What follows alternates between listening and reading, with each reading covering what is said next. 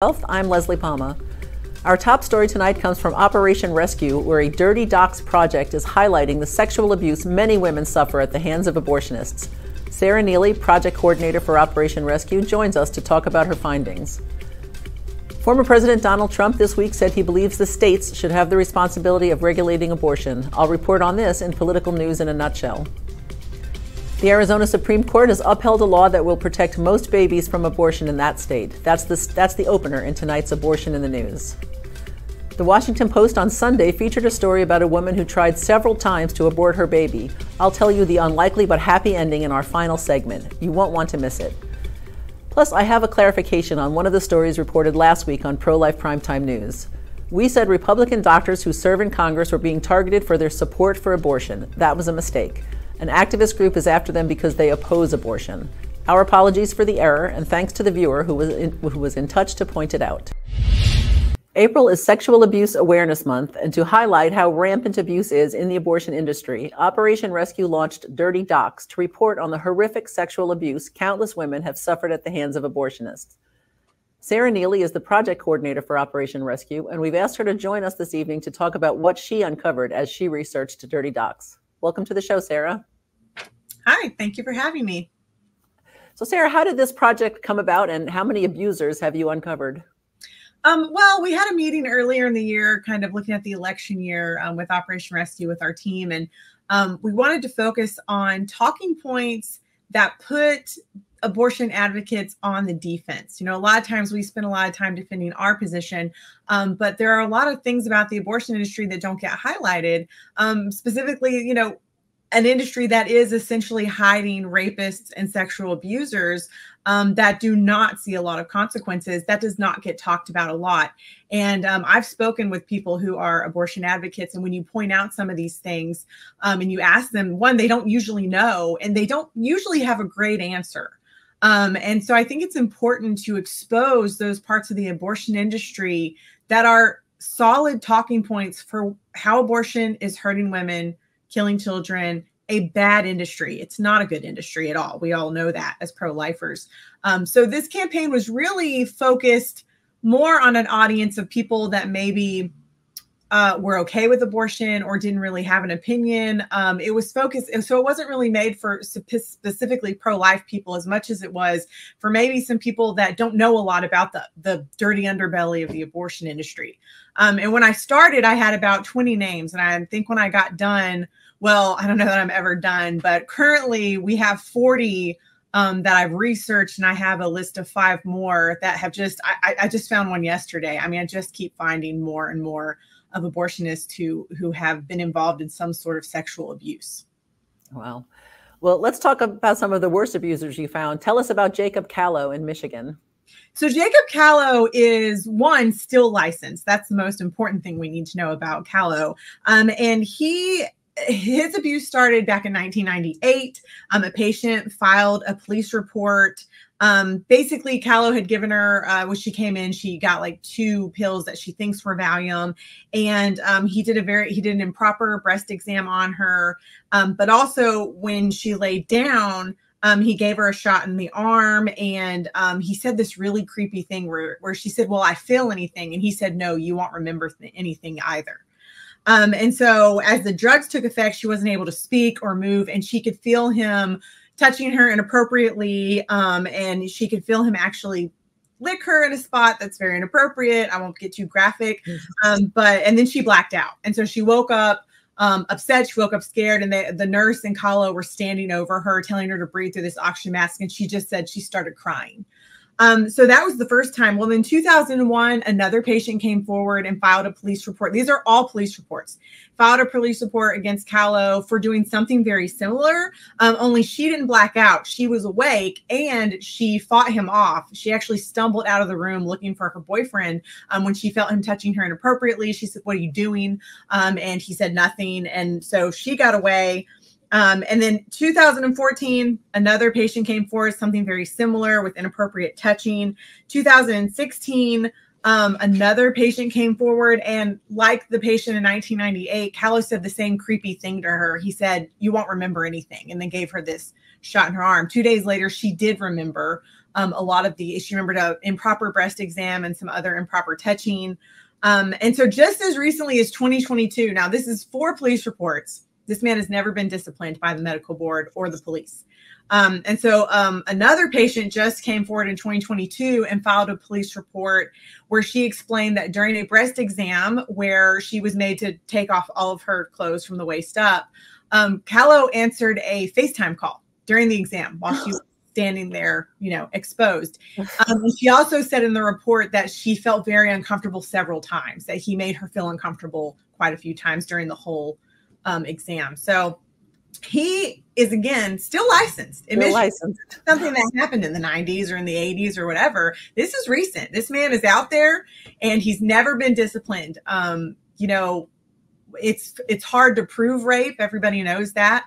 But no action has been taken. And I mean, these police reports are piling up. Unbelievable. Unbelievable. So how about Ashutosh Vermani? What's his horror story? He's another one from North Carolina, and he is also still licensed. He's had a lot. We focused on his sexual abuse. If you look on our website, abortiondocs.org, you can look at some more of the infractions that he's been involved with. But he was actually arrested in 2014. He was charged with 1 count of second-degree rape, 2 counts of second-degree sexual offense. But that case was dropped in 2015 for insufficient evidence. And that happens a lot. What we see a lot with these cases are anytime a woman comes forward, a lot of times it gets thrown out for insufficient evidence. There's one case where a girl was drugged and raped, and it was thrown out because she was not considered a reliable witness because she was drugged and she was the only other person there. That wasn't with Vermani, it was another doctor. But so in 1992, Vermani actually got in trouble for having an improper sexual relationship with a patient. And so in 2014, it is clear nothing had really changed. But in 2021, he was suspended. His license was suspended for several different infractions. But one of them was disrobing patients for no medical reason. And this is kind of crazy. So in 2021, they interviewed staff members, and they testified that they had seen Vermani lifting the gowns of patients. Like when they were laying on the table, he would reach up and lift the gowns above their chest to expose their breasts, which for no medical reason. And instead of reporting him, the nurses actually testified that they built what they called a tinting mechanism, like a tint, so that it was harder for Vermani to see over. Instead of just reporting him, they tried to like this strange approach of like building a tinting mechanism so their nasty doctor couldn't look at women. So again, he's one that he has been disciplined for some things, but those disciplines are like a suspension, maybe, you know, it's not, there's no criminal, you know, like I said, in 2014, he got out of that due to lack of evidence, and he's licensed in North Carolina and Florida right now, practicing with access to women. Wow. So the first abortionist I saw when I opened your website this week was Akiva Abraham, who actually went to a woman's home to assault her. Tell us about him. Yes. And that, again, this was not that long ago. This was 2002 that this man, it was a chemical abortion. He had given her the first dose of medication at his office. And then 5 days later, he gave her the second dose. I believe it was at his office. And then she had gone home. Well, later he showed up at her apartment or house, and he had a little baggie of pain medication that he never documented as a medicine that he administered to her. There was no documentation for this medicine. And he gave her the medicine and waited until after she had taken it and ingested it. And then he proceeded to have sex with her. And if you imagine, if you know anything about a chemical abortion, if she's taken the second regimen, you're talking about cramping, bleeding. Yeah. You're not talking about, you know, I mean, this would be painful. And for him to just prey on her like that. And he actually could continue to have sex with this patient. He admitted later to having sex with this patient several more times, many times in his office. And then the abuse came to light later. And so if you read some of his stuff, I mean, a committee actually from the medical board, they found him to have a personality disorder that they said had narcissistic and antisocial features is how they described it. And so this man, he, in the same list of charges of him raping this woman at her home, he actually induced a woman into early labor just to accommodate his vacation plans. He didn't tell her that, obviously. And he lied on his website. He actually had posted he was a member of the American Medical Association. He posted that he was a member of the American Association of Gynecological Laparoscopy, neither of which were true. So just a liar, you know, a liar and a rapist. You know, and he was licensed in New York for, I think, about 7 years total that he had access to these women. Unbelievable. So beyond losing their licenses, which apparently many of them don't, do any of these monsters ever go to prison? A small amount. Thomas McCallis is one. He is serving 15 years for child porn is what he finally got caught for after several other incidents. Brian Finkel's another one. He's serving 35 years for 22 counts of sexual abuse. I think he was originally charged with over 50. 22 are the ones they could charge, and that was patients over, I want to say, a 17-year span. There was one named Rodolfo Finkelstein, and he should be in prison. He was actually looking at life in prison and for rape, and he fled the country. So he's somewhere else. And he did get caught in Argentina. I think he spent 1 year in prison in Argentina, and then he was released. He was never expedited. And then there was another one, Ronald Tauber, who he was sentenced to 50 years for raping a 6-year-old girl, but he only did 8. And he did try to practice medicine again. He actually tried to practice medicine in New York. They gave him a probationary license, but he didn't follow the rules, shockingly. And so, you know, they revoked it. But yeah, that's, you know, out of the 40, 45 that I've looked into, 4 of them have ever, and a lot of the other ones, they may have done, like you see a lot of, like, maybe they got sentenced jail time, but, you know, they marked it as time served and then they just had probation, or, you know, they certainly don't get their medical licenses taken away, and they continue to get medical licenses even if they have broken the law or been convicted. I mean, it's wild that these guys are, if there was any other medical profession that had this going on, I feel like everyone would know about it. Yeah, but, you know, abortionists, they're working in clinics. Women are coming to them who are going through a procedure they don't want someone to know about, probably most of them. So they're not as apt to come forward. And, you know, these predators take advantage of that. So do you have any idea why this is happening? Why there are so many predators in the abortion industry?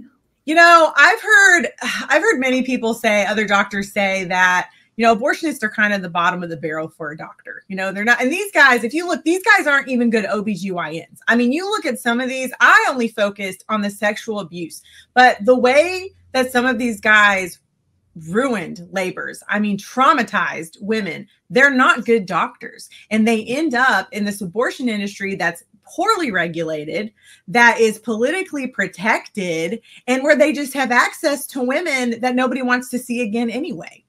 So, you know, to me, it's the whole idea, you know, abortion runs on deception, and it's just another deception of the abortion industry, is that it's put forward as this pristine, you know, great thing that's helping women, empowers them, but it's not true. That's not what deficiency reports tell us. That's not what the police reports tell us.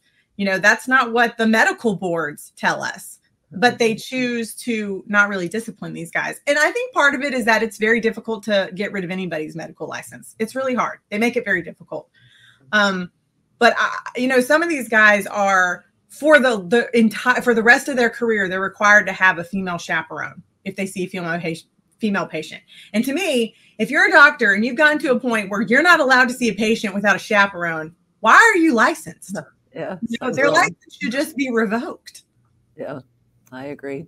Well, so all of these stories can be found at operationrescue.org, and we urge our viewers to visit the site throughout April to learn this pretty much untold story about the abortion industry. And Sarah, thank you for all the work you put into bringing this to the public's attention and for joining us this evening. Thanks for having me. In an announcement heard around the world, former President Donald Trump used his Truth Social account on Monday to say he believes regulation of abortion should be left to individual states. My view is now that we have abortion where everybody wanted it from a legal standpoint, the states will determine by vote or legislation or perhaps both, and whatever they decide must be the law of the land, in this case, the law of the state. Many states will be different. Many will have a different number of weeks, or some will have more conservative than others, and that's what they will be. At the end of the day, this is all about the will of the people. The announcement was not welcomed by all pro-life groups, with Marjorie Dannenfelser, president of Susan B. Anthony Pro-Life America, saying her organization is deeply disappointed in President Trump's position, and former Vice President Mike Pence calling the policy a slap in the face. But others in the pro-life camp welcomed the position, with Students for Life President Kristen Hawkins saying she was happy Trump had not embraced a federal law that would protect babies later in pregnancy, like a 15-week ban Trump had considered supporting prior to Monday's announcement. I'm pleased to see that President Trump listened to pro-lifers and isn't going to allow a divisive late-term limit that some GOP insiders were pushing, Hawkins said, noting that 9 out of every 10 abortions would remain legal with a 15-week law. Here at Priests for Life, National Director Frank Pavone embraced the pragmatism of Trump's position, saying the announcement calls to mind the drafting of the U.S. Constitution at a time when slavery was still legal. The founders understood they could not get the Constitution ratified if it contained an absolute anti-slavery position, Pavone said. They needed to get the nation started. But with the Constitution they did adopt, they put in place the very mechanism by which slavery was in fact ultimately abolished. President Trump is taking a similar stance. We have to save the nation by winning this election. Right now we have a nation divided on abortion, but by saving the nation itself from the destruction by the Democrats, we will preserve the very mechanism by which we can continue to build a culture of life. Trump pulled in more than $50 million at a fundraiser Saturday in Palm Beach, Florida. That's about double what Joe Biden raised in a single event that featured former Presidents Bill Clinton and Barack Obama. This is likely to be the biggest and one of the most successful fundraising events in political history, said GOP fundraiser Brian Ballard. Trump, joined by his wife Melania, spoke for 45 minutes to an audience of 120 Deep Pockets donors gathered at the home of billionaire hedge fund manager John Paulson.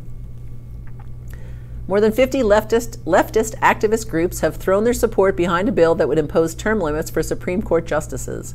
The Term Act, which has not seen any movement since being reintroduced in Congress last year, calls for 18-year term limits for Supreme Court justices and would allow each president 2 appointments. Once a justice retires, he or she would take senior status and fill in as a substitute when the court falls below 9 justices due to recusals. The bill is not expected to advance in this congressional session. An effort is underway to bring Nebraska in line with the majority of the country in the way it allocates its electoral votes in a presidential election. Electoral votes are winner-take-all in the 48 states, meaning the candidate who wins the popular vote receives all of the state's electoral votes. But Maine and Nebraska use the congressional district method, which allocates 2 electoral votes to the state popular vote winner and 1 electoral vote to the popular vote winner in each congressional district. There are 3 congressional districts in Nebraska, and one of them, which encompasses Omaha, ordinarily votes for the Democrat in the otherwise bright red state.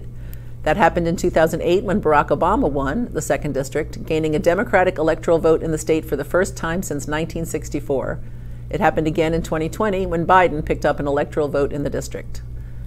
Governor Jim Pillen supports the change, but time is running out, with the legislative session just days away from its conclusion. The conservative group Turning Point USA was in Omaha Tuesday, urging the governor to call a special session to get the job done. And that's political news in a nutshell.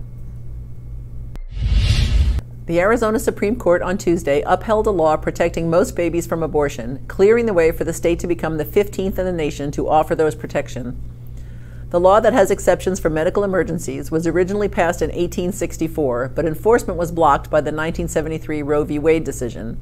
The Dobbs ruling in 2022 led to the law being briefly enacted, but it was put on hold when the nation's #1 abortion seller challenged it. Abortionists who violate the law can be punished with prison sentences from 2 to 5 years, but the state's pro-abortion attorney general has vowed not to prosecute abortionists who break the law. No woman or doctor will be prosecuted under this law as long as I'm Attorney General, Chris Mays said after the ruling.